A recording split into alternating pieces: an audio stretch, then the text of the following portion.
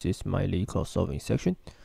So today, what we need to solve is the prime arrangement. Okay. So return the number of permutation 1 to n. So the prime combinations are just prime indices.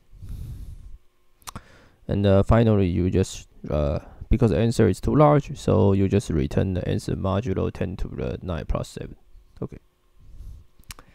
So for example, n equals to 5, then we have 12. And n equals to 100, we have this. Okay. So let me tell you, this is just a math question. So this is not related to coding. Okay, so let me explain. So for n equals to 5, we have 5 position, and this is the prime indexes 2, 3, and 5. So we have three primes. So the 2, 3, and 5 must live in these 3 points. So we have 3 factorial times the rest is 2 factorial. So this is 12. Okay. So from this, what we can know is that in general, n. So we have 1, 2, 3, 4 up to n positions. And suppose P1, P2, P3 are primes less than n.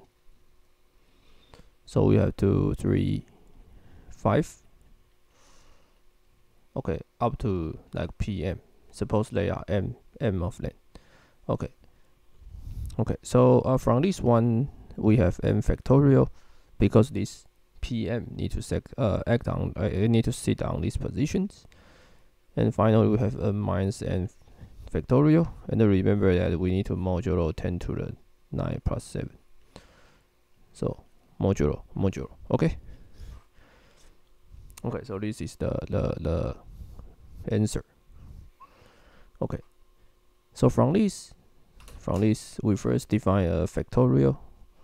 So this is the factorial n, but I already modulo this number. So this is just factorial n, very easy question. Then we list the prime less than 100, because we know that n must from 1 to 100. So this is the prime I list. Then I count how many primes less than n, how many prime less than n. So this count is just m. It's just m in our previous whiteboard. So the answer is just factorial m times factorial n minus n. Just this n factorial times n minus n factorial, and then modulo this number. So modulo is n. Okay, so this is my result. Okay, so very fast. You can try it again. Let me try again. Right, it's very fast. Okay, so I will see you guys in the next video, and be sure to subscribe to my channel.